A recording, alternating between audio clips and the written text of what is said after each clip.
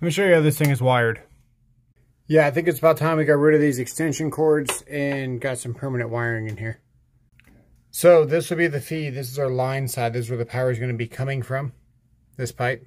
And it's going to hit the line side of this GFCI. Now off of the load, that means that everything down here is protected by this GFCI. We get to our receptacle and switch. Now I've got this receptacle switched so I can turn it on and off. We ran this red wire to one side of the switch.